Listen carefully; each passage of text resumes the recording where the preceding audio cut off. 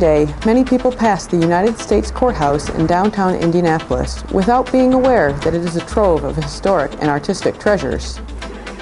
While the United States District Court for the Southern District of Indiana also has courthouses in Evansville, New Albany, and Terre Haute, the federal court in Indianapolis has the longest and most storied history.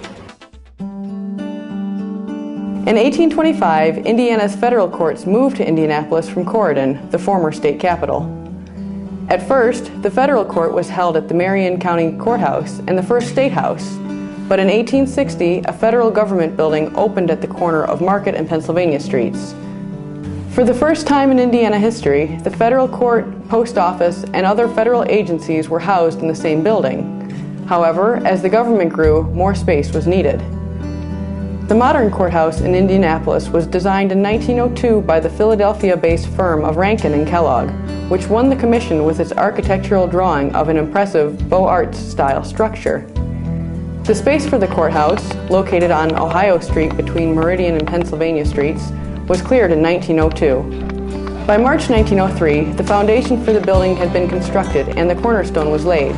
On this occasion, former Indiana State Senator Addison C. Harris remarked to the gathered crowd, "The building to rise here is to be the abode of national justice in Indiana, and it is fitting that justice shall reside in homes as noble in design as the brain of man can conceive, for justice is the supreme power and authority in this republic."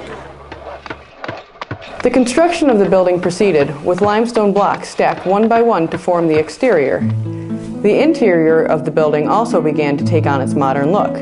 Marble from around the world was brought in to give the building a striking interior color scheme, and artists arrived to install the mosaics that are still seen throughout the first floor.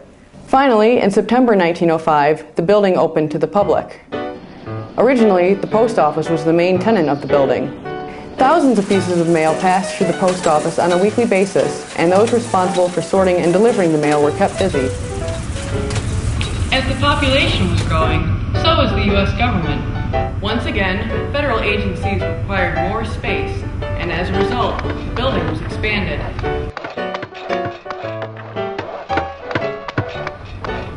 Between 1936 and 1938, the east and west wings of the building were extended and then joined by a rear wing that spanned New York Street.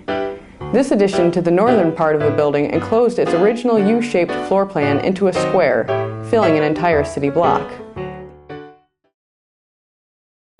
Despite the changes the building has undergone, the interior has retained many of its original features.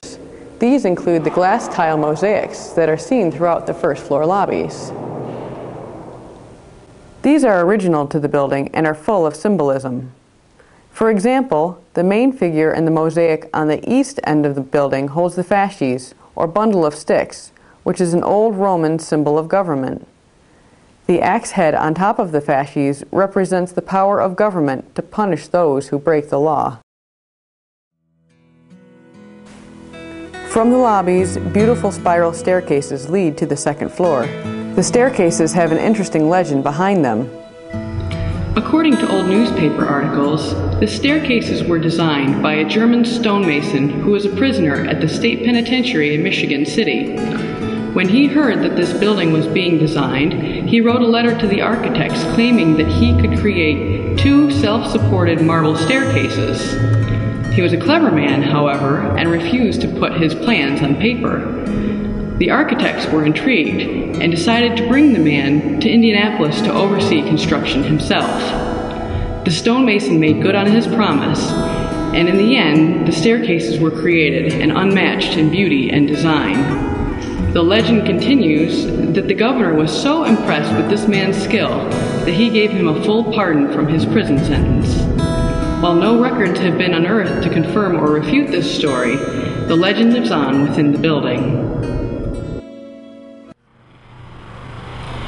I want to thank you, ladies and gentlemen, in a sincere and heartfelt way, for your jury service on this occasion.